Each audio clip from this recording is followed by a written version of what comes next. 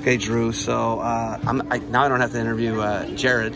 That's cool, right? I'm a replacement? Yeah. Well, no, you're like A team. He's B team. Don't tell him. He probably won't watch this anyway. So, OAC. I was just talking to Mike Hurley. Did you know Ryan Hurley was one of the first OAC state champions? First year we had it at Jackson Junior High. Yeah. He told me that. I was like, "Are you serious?" He's like, "Yeah."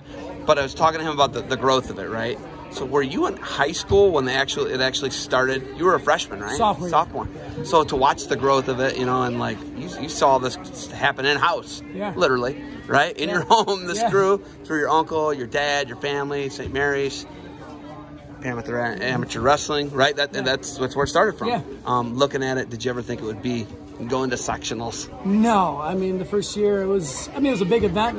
Fortunately, the first year we had a lot of the big names in Ohio wrestling at that time, or middle school wrestling at that time in Ohio participated. You had, I think, Jaggers and Hurley and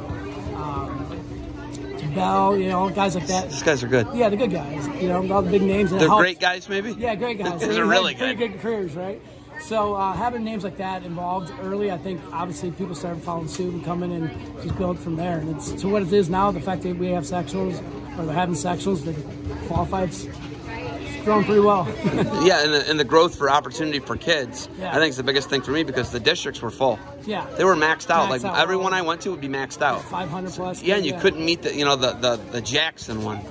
If you ever went to the Jackson one and the Thomas Worthington one, murder, dude. It was crazy. I'd be there for like 8 or 9 hours, film all these matches. I couldn't even keep track of everything I was doing. But now you got more opportunity. You've opened it up, and it's going to narrow those districts and make them smaller.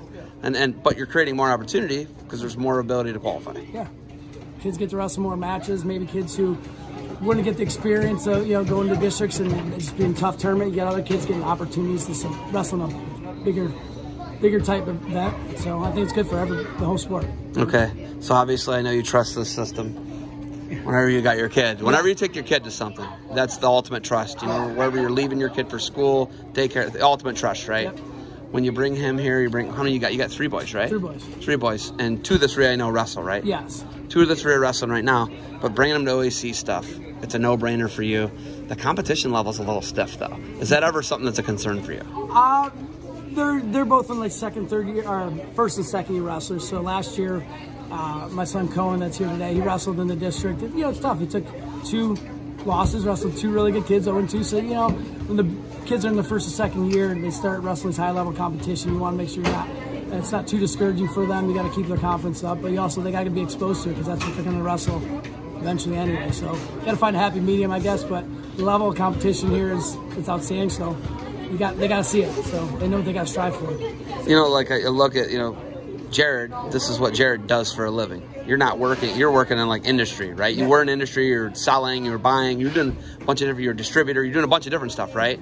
Yeah, working sales, different things like that. Industrial specialists. Yes, I work with manufacturing facilities on processes. So. Oh, man, it's crazy though. But you look at it, your brother, he's able to work with wrestling. If you could work with wrestling and do it how he does and make the money you make in industry, there's just so much money in industry. Yeah. I don't think people understand that. Yeah. Right? I do now as a teacher. I see it and I'm like, wow, there's so much money in industry. But if you could work with in wrestling, that's like kind of the dream for a lot of people. Is that something you'd like to think about doing maybe? I mean, yeah. Who wouldn't like to make a living just working with kids and the sport of wrestling? It's great, right? I mean, Jared gets to do both. He gets to coach and he gets to do the kind of administrative side of wrestling while he's running the tournament. So I guess he gets to do a little bit of each, and I guess can't beat that, right? Okay. The exposure, you get to see other people. You get to see the whole state of Ohio, all corners of the state.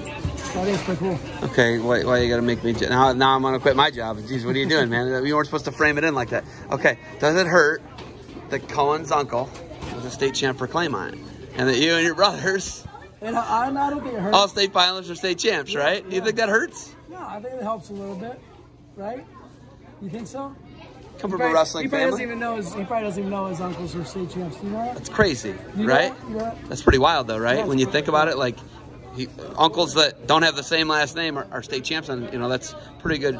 Obviously, breeding stock there, I would say, right? Okay, tell your wife I said hi. You got anything else for me? No, I appreciate what you do, and like I said, this is a great tournament. So thanks for coverage, bro. All right, if you were wondering I know you might have been. It's double X is what it is. Double X if you were wondering, I right? might have actually one of those. All right. Hey, thanks for the time. Keep grinding, all right? Appreciate it. Thanks.